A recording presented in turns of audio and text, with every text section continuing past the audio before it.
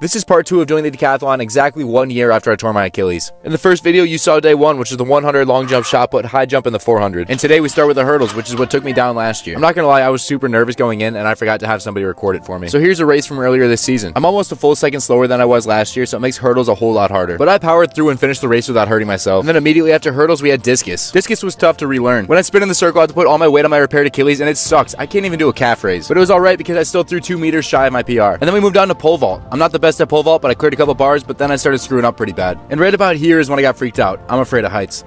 After pole vault, we made the transition to javelin. Coming off the Achilles, it was tough getting back into this event, but one thing that made it easier was thinking about freshman year. I tore my UCL on my elbow and needed Tommy John. I bounced back from that, so really I could do anything, except for throw this the right way. I screwed up my first 2 throws, so I planned to give it my all on my third. I came down the runway and my crossovers were feeling fantastic, but I collapsed on my plant and my throw was terrible. As soon as it left my hand, I knew I screwed up. You can just tell by the look on my face that I was ready to run through a wall. And after that throw, I had to get ready for the last event, the 1500.